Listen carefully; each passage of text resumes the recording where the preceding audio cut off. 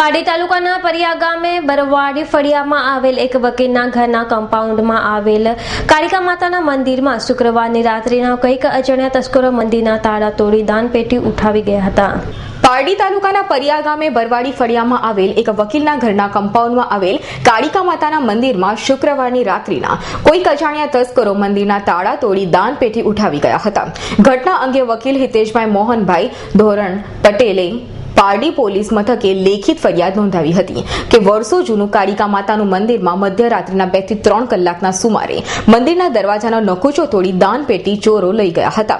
તેમજ વધુ ફરિયાદમાં જણાવ્યું હતું કે પરિયા ગામે નાની મોટી ચોરી બનતી હોય છે, ત્યારે ગુનેગારોને પકડવા પોલીસે જાગૃત બની અને નાઇટ પેટ્રોલિંગ વધારવાની માંગ કરી હતી. આ ઉપરાંત 15-20 દિવસ અગાઉ પારડીના ખેરલાવ ગામના મંદિરમાં તસ્કરો મંદિરની દાનપેટી ઉઠાવી ગયા હતા, જેની પણ ફરિયાદ કરવામાં આવી હતી. ત્યારે આ ચોરી પ્રકરણમાં કોઈ જાણભેદુ ચોર હોવાનું અનુમાન કરી રહ્યા છે. અમૃત પટેલનો રિપોર્ટ, પારડી.